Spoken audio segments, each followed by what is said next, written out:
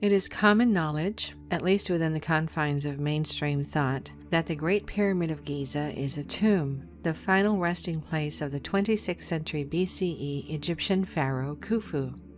There's just one problem with this assumption. Inside the Great Pyramid, no mummies have ever been found, nor any of the other trappings commonly contained within tombs elsewhere across Egypt, like artifacts, valuable jewelry, or opulent art. None of the household items it was believed pharaohs would need in the afterlife. Many have asked, how can the Great Pyramid of Giza be assumed to be a tomb when it lacks the characteristics which define other tombs? Accordingly, there are many who believe that it is not a tomb at all, but rather an ancient electric power plant. Although it may sound impossible, plenty of evidence suggests that the idea might not be as crazy as it seems. Consider, for one, the Great Pyramid's construction. Originally, it was covered by an outer layer of white tufa limestone blocks, which fit together so perfectly, not even a razor blade could slip between them. White tufa limestone is unique for its excellent insulating properties. Beneath these insulating blocks, the Great Pyramid's passages and tunnels are lined with granite, a well-known electrical conductor. This is particularly strange since granite is not found in the area, meaning the 8,000 tons used in the pyramid had to be shipped to Giza from over 500 miles away, quite an undertaking if it did not serve some specific purpose. In addition, the Great Pyramid was historically topped by a capstone of gold, one of the most electrically conductive materials on Earth. It's not just conjecture. In 2018, a scientific study published in the Journal of Applied Physics revealed that the Great Pyramid could, in fact, concentrate electromagnetic energy in its internal chambers as well as under its base. It seems as though the Great Pyramid of Giza was perfectly constructed to funnel electricity through its chambers to its gold peak and out into the world. Of course, if this is true, it raises more questions than answers. First and foremost, what electricity? According to the mainstream historical record, electrical science did not emerge as a field of study until thousands of years after the Golden Age of Egypt. How can one say the Great Pyramid was an electric power plant if Egypt didn't even have electricity? To answer this question, one might look into the bowels of the Great Pyramid, to its historic king's chamber. There, rather than the pharaoh's mummy and treasures, only one simple object was found: a large granite coffer with nothing in it. Curiously, the volume of the coffer's empty space is the exact size of one of history's most legendary and most mysterious artifacts. To answer the question of an electric Egypt, one must start with the Ark of the Covenant. Before we continue, we want to thank ExpressVPN for sponsoring this video. When you use the bathroom, you always close the door behind you, right? You don't want random passersby looking in on you. So why would you let people look in on you when you go online? Using the internet without ExpressVPN is like going to the bathroom and not closing the door. Your internet service provider knows every single website you visit. And what's worse is in the US, internet providers are legally allowed to sell this information to ad companies and tech giants. ExpressVPN puts a stop to this. It reroutes your network data through a secure, encrypted server before it goes to the internet, so that your online activity can't be seen by anyone. I use ExpressVPN on all my devices, phones, laptops, even routers, so everyone who shares your Wi-Fi can still be protected, even if they don't have ExpressVPN. So if you're like me and believe your online activity is your business, secure yourself by visiting expressvpn.com/universe inside you today. Use my link and you can get an extra 3 months free. According to the Hebrew Bible, after leading the Israelites out of Egypt, Moses ascended to the top of Mount Sinai to meet with God. There he was said to have received the 10 Commandments, those rules which would form the base for the actions of his people forevermore. But this was not the only thing Moses received on the mountain. He was also given detailed instructions on how to construct an object which would become synonymous with the Jewish faith, the Ark of the Covenant. As recorded in Exodus chapter 25, God said to Moses, "They shall make an ark of acacia wood. It shall be 2.5 cubits long, 1.5 cubits wide, and 1.5 cubits high. You shall overlay it with pure gold, inside and outside you shall overlay it. And you shall make a molding of gold upon it all around. Then you shall make a mercy seat of pure gold. 2.5 cubits shall be its length, and 1.5 cubits its width. You shall make 2 cherubim of gold. You shall make them of hammered work at the 2 ends of the mercy seat. The cherubim shall spread out their wings above, overshadowing the mercy seat with their wings. They shall face one to another. The faces of the cherubim shall be turned toward the mercy seat. You shall put the mercy seat on the top of the ark. There I will meet with you, and from above the mercy seat, from between the 2 cherubim that are on the ark of the covenant, I will deliver to you all my commands for the Israelites. It is interesting to note that Judaism largely rejects idolatry, that is, physical manifestations of spirituality. In fact, when Moses came down from the mountain to find the Israelites worshiping a golden calf in his absence, he smashed the tablets on which the 10 Commandments were written in rage. This makes it very curious that God himself would give such detailed instructions on how to create, in effect, an idol. Of course, the ark was not just any idol. It was not permitted to be touched or even looked at, the opposite of most idols, which are designed to be seen and worshipped. When it was moved, the ark was covered with cloth and skins, held up by poles so that it would not touch the ground. Even the high priest was not permitted to be in the presence of the ark when it was uncovered, except to perform very specific and very rare rituals.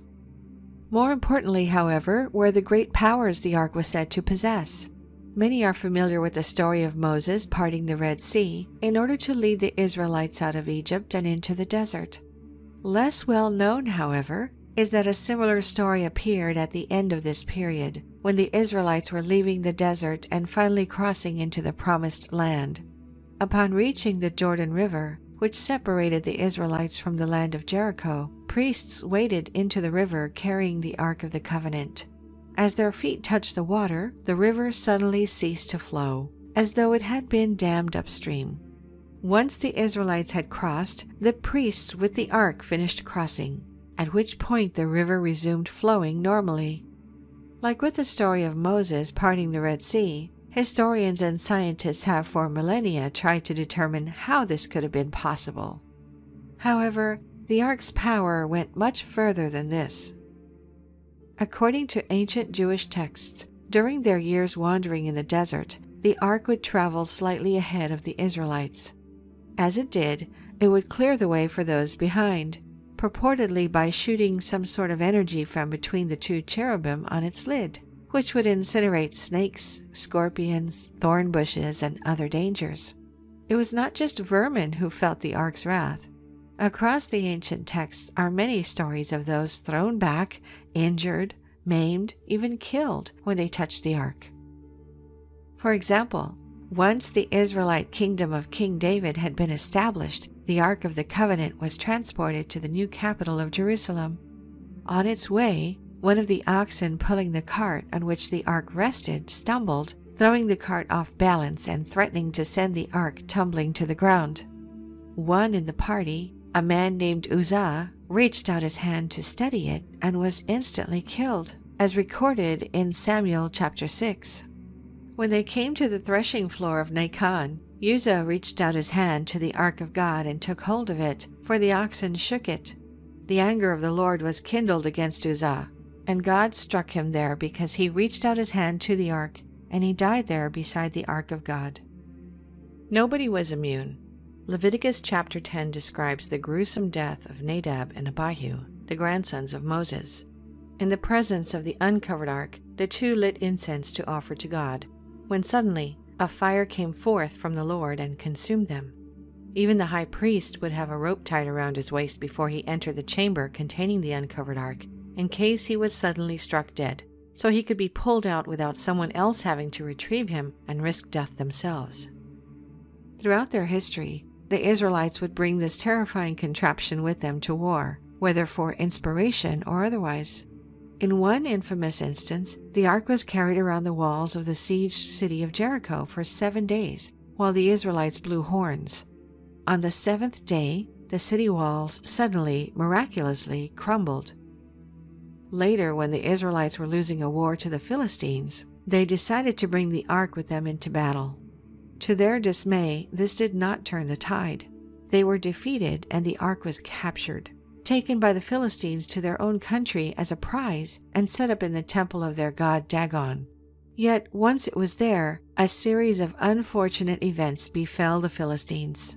First, they found the giant idol of Dagon toppled, laying face down in front of the ark as though bowing. They put it back, but the next day it was toppled again, this time smashed to pieces. Shortly thereafter, the city was hit by plague, civilians beset with tumors, and their fields overrun with mice. The Philistines tried moving the ark to other cities, but each time a terrible plague struck the population. Finally, not knowing what to do, they simply sent the ark back to the Israelites, unable to deal with its mysterious power. They even sent gold-cast tumors and mice along with it, mementos of their terrible experience.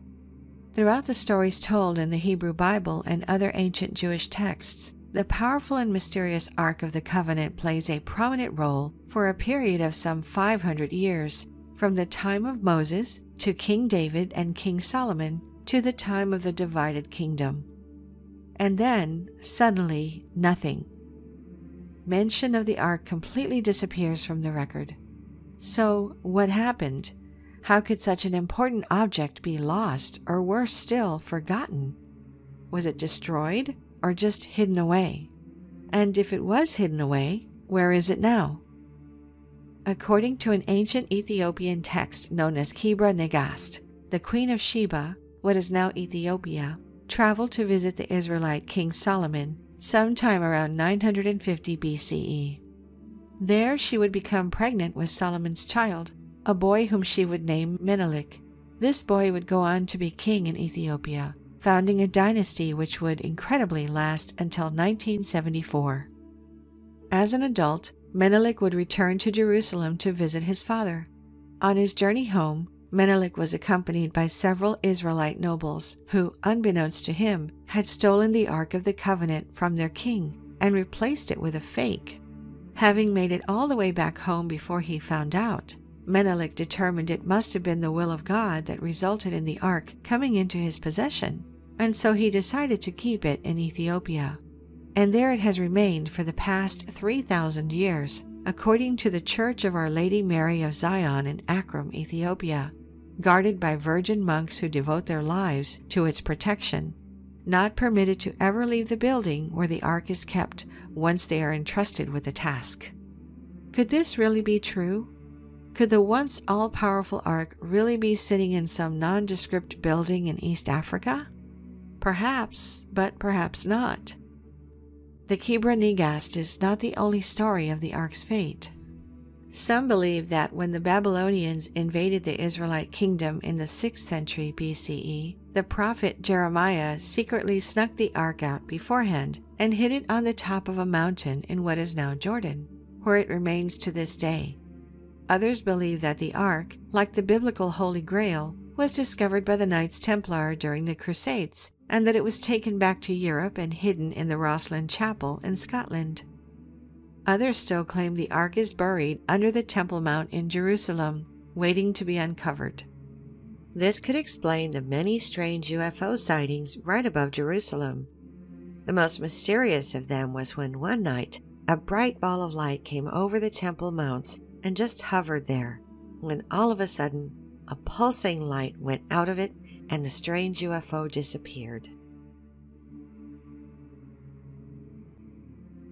The true location of the ark is something which many have tried to uncover throughout history. Perhaps this should be no surprise, given the ark's purported power. In the 1981 film Indiana Jones and the Raiders of the Lost Ark, the titular character, Indiana Jones, rushes to find the Ark of the Covenant before it can be discovered by the Germans, who would use its immense power for their own terrible ends. Yes, it's only a movie, of course, except the basis of the plot is actually kind of accurate. It is well known that the Germans were obsessed with the occult and with mysterious ancient artifacts. Records show that Heinrich Himmler, head of the SS and second most powerful man in the Third Reich, traveled into the Montserrat Mountains in 1940, searching for the biblical Holy Grail, and believed that the mythical Thor's hammer was, in his own words, an early, highly developed war weapon of our forefathers. Hitler himself was said to be searching for the weapon that pierced Jesus' side on the cross during crucifixion, while some suggest that the Germans were using spy balloons to search for Noah's Ark on Mount Ararat, where it allegedly ended up after the Great Flood. The point is, the suggestion that the Nazis were pursuing the Ark of the Covenant so that they might use its mythical power for their own ends is not as far-fetched as it might sound. But this leads to the critical question: what powers did the Ark actually have? Are the stories true? Was it really some sort of superweapon? Or maybe it was even something more. In 1745, a Dutch scientist named Peter van Mussenbroek brought forward an invention that would change the course of electrical science. It was called a Leyden jar, named after Van Mussenbroek's hometown of Leiden. Simply, a Leyden jar was a sort of capacitor, a device for collecting and storing electricity. For van Mussenbroek, it was constructed by coating a glass jar with conducting metal foil on both the inside and the outside. From the mouth of the jar, a metal rod affixed to the inner foil would protrude, collecting the atmospheric charge. Both the inner and outer foil surfaces would collect and store equal but opposite charges, the glass insulating one conductor and its charge from the other. Think of the well-known story of Benjamin Franklin flying a kite in a thunderstorm in order to experiment with lightning and electricity. At the end of the kite string, a Leyden jar, which Franklin called Mussenbroek's wonderful bottle. Shortly after the Leyden jar was invented, a revolutionary idea was put forward by Georg Wilhelm Lichtenberg, one of the fathers of electrical science. He believed that the biblical Ark of the Covenant was, in fact, an ancient Leyden jar. The idea gained mainstream recognition, and articles appeared all over the world, calling the Ark a very expensive but very perfect Leyden jar. Think about it. The Ark was a wood box coated on both the inside and the outside by gold, much as the glass Leyden jar is coated with metal foil, with gold, of course, being much more conductive than foil. One might surmise that the inner layer of gold collected a positive charge and the outer layer a negative one, with each cherubim topper connected to one layer, making the shell of the Ark a charged capacitor. As one journalist put it, if the Israelites had set out to construct a primitive accumulator, they could hardly have picked a better design than the Ark. Crucially, as a Leyden jar gains electrical charge, a heavy difference in voltage is built between the two conductors, which can be released as a powerful spark if the device is touched. During his experiments, van Mussenbroek himself experienced this phenomenon, noting that from one such shock, my whole body was shaken as though by a thunderbolt. Similarly, Benjamin Franklin was knocked unconscious for several hours while experimenting with a small Leyden jar the size of a pint glass. This might immediately call to mind the fate of those who touched the Ark of the Covenant. Rather than shocked by a small jar, they were killed, even incinerated, by the much larger, much more conductive Ark. How much more powerful than a normal Leyden jar might the Ark have been?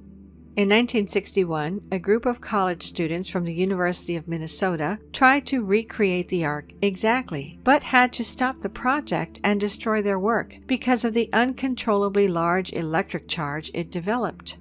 Could the Ark of the Covenant really have been a sort of supercharged Leyden jar, a capacitor designed to store and exert electricity?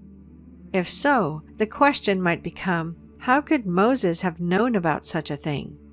He lived thousands of years before the Leyden jar was invented, thousands of years even before electrical science became a field of study. So how could the Ark of the Covenant have been a Leyden jar? Long before he led the exodus of the Israelites, Moses was a member of Egyptian royalty. At the time Moses was born, Pharaoh Ramses II was seeking to subvert the growing Hebrew population in Egypt, and thus he ordered all male Hebrew babies killed. In order to spare Moses from the slaughter, his Hebrew mother and sister placed him in a basket and floated him down the Nile River to the spot where the Pharaoh's daughter and her attendants came to bathe. When she discovered the baby Moses, the Pharaoh's daughter decided to raise him as her own child. This meant that for the first 40 years of his life, Moses lived as a prince of Egypt, receiving the best Egyptian education and eventually becoming one of the Pharaoh's closest advisors. As recorded in the book of Acts chapter 7, Moses was learned in all the wisdom of the Egyptians and was mighty in words and deeds. The question is, just what did this wisdom entail? What knowledge would Moses have been privy to? What secrets reserved for only the highest level Egyptians? In our videos about hidden entrances beneath the Great Pyramid and the Great Sphinx, we mentioned the written accounts of 4th century Syrian philosopher Iamblichus, who wrote, "We came to a chamber. When we entered, it became automatically illuminated by light from a tube, being the height of one man's hand and thin, standing vertically in the corner.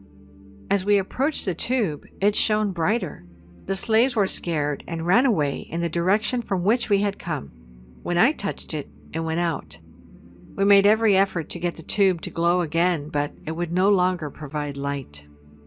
Note that in many places, ancient Egyptian carvings and art appear to depict the use of light bulbs, seeming to confirm the observations of Iamblichus. Strange as it may sound, this seems to suggest that ancient Egypt was electrically powered. Perhaps then the Ark of the Covenant, if it was some sort of electrical capacitor like a Leyden jar, was a replica of something Moses had seen or heard about in Egypt. But what? In the late 1800s, a British inventor named Sir William Siemens climbed with a team to the top of the Great Pyramid of Giza. Once at the summit, one of his guides casually remarked that he was experiencing a shrill ringing in his ears when he raised his hand with fingers spread. Curious, Siemens raised his own hand and immediately felt a strange prickling sensation running through his body. Moments later, Siemens went to take a sip of wine from a bottle he'd brought to celebrate the successful climb. But when he touched the bottle to his lips, he received a painful electric shock. Surely, Siemens thought, this could not be a coincidence. Quickly, he constructed a sort of makeshift Leyden jar with his wine bottle by coating it in wet newspaper. Astonishingly, when he raised the makeshift jar above his head, sparks began to shoot out of the top and fly through the air. This frightened his guide, who suddenly rushed at Siemens in an attempt to grab the bottle out of his hands. In the heat of the moment, the bottle got pointed at the guide, knocking him clean off his feet and onto his back, unconscious. One might ask, if such a hastily made, poorly constructed Leyden jar had that kind of effect when introduced at the top of the Great Pyramid, what would happen if one which was much larger and made of much higher quality materials, such as the Ark of the Covenant, was placed in the pyramid at exactly the right spot? Recall that deep in the heart of the Great Pyramid is a so-called King's Chamber. Within this chamber was found just one thing: a stone coffer with an empty space exactly the size of the Ark of the Covenant. What would happen if the Ark was placed exactly in this spot? Some believe the answer has already been found. Extending through the bowels of the Great Pyramid are two small and mysterious tunnels, approximately 8 inches by 8 inches large. In 1993, a team of researchers sent a small robot up one of these tunnels, where it encountered a stone door with what appeared to be a metal handle on it. This was very strange, since metal is not found anywhere else in the pyramid. In 2002, another team used a robot to drill through this door, only to find a small chamber behind it, blocked by a large backing stone. What could this chamber contain, many wondered. Finally, in 2011, a team revisited this chamber using a micro-snake camera to avoid obstructions. What the camera photographed was stunning. Red hieroglyphs painted everywhere, curious symbols and diagrams. There are some who believe that these hieroglyphs are in fact ancient wiring diagrams. explaining in detail how to use the Great Pyramid as an electric power generator. Is this possible? Could the Ark of the Covenant really have been a powerful capacitor at the heart of an advanced electrical system? It is worth noting that the instructions Moses allegedly received from God at the top of Mount Sinai did not just detail how to construct the Ark of the Covenant, but also how to construct the tabernacle in which it would be housed. Look to Moses' brother Aaron, who, after Moses' death, built up the tabernacle surrounding the ark with 150-foot gold poles with gold chains hanging from them. Was this an effort to replicate the conductivity of the Great Pyramid system, using the secret knowledge Moses took from his time as an Egyptian prince? Then again, maybe it was not just knowledge that Moses took from the Egyptians. According to biblical record, when Moses freed the Israelites from Egypt, they were encouraged to steal as much Egyptian treasure as they could carry. Perhaps they did not just take precious metals or jewels, but the very thing which made Egypt great, the supercapacitor at the heart of their electrical power plant, the Ark of the Covenant. Would this not explain why the Pharaoh pursued the Israelites so ruthlessly? Interestingly, history records that only a few years after the exodus of the Israelites, the mighty Egyptian civilization began to crumble, never again reaching its previous heights. Could this be because they lost their source of electricity? Is it possible that the secret of the power of the Ark of the Covenant, of the biblical story of Moses, and historical records of an Egyptian golden age is the secret of ancient electricity? At least one of history's greatest thinkers believes so. In 1915, famed inventor and indisputable genius Nikola Tesla published an article entitled "The Wonder World to be Created by Electricity." In it, he stated the following: Moses was undoubtedly a practical and skillful electrician far in advance of his time. The Bible describes precisely and minutely arrangements constituting a machine in which electricity was generated. It wasn't just Moses. Tesla was infatuated with ancient Egypt, and specifically the pyramids, studying these things profoundly and incorporating the knowledge gained into his work. In 1905, 10 years before he was publicly proclaiming that Moses was a skilled electrician, Tesla filed a patent titled "Art of Transmitting Electrical Energy Through the Natural Medium," in which he introduced a design for something called Tesla's electromagnetic pyramid. His idea was to pump the planet with electricity using a pyramid-like structure to project energy skyward, where it could then be harnessed by individual receptors around the world. In short, his idea was to use a pyramid as an electric power plant to generate unlimited free energy for the world. Is it possible that in his electromagnetic pyramid, Tesla was simply trying to recreate the function of the Great Pyramid of Giza with the Ark of the Covenant at its core? Think about the many obelisks which were prominent in the architecture of ancient Egypt, with their granite body and quartz top, both of which possess high electrical conductivity. They could certainly have served as the energy receptors Tesla envisioned, tapping into the energy conduit produced by the Great Pyramid. It must be noted, for Tesla, these ideas were not just hypothetical. He constructed the massive Wardenclyffe Tower in Shoreham, New York, in the early 1900s based on his design, and even had some success projecting energy skyward. When just it seemed that Tesla was about to reach his theorized breakthrough in unlimited free energy, the funding to his project was cut, and Tesla was forced to shut the whole thing down. Interestingly, his financial backer had been J.P. Morgan, the American tycoon who had, incidentally, gotten rich financing the giants of oil and industry, that is, precisely those whose empires would be threatened by a new unlimited free energy source. If this was, in fact, the reason that Tesla's electromagnetic pyramid project was shut down, due to the threat it posed to the existing global power structure, then it might be asked if information about an electrical Egypt and the true purpose of the Ark of the Covenant has been suppressed for exactly the same reason.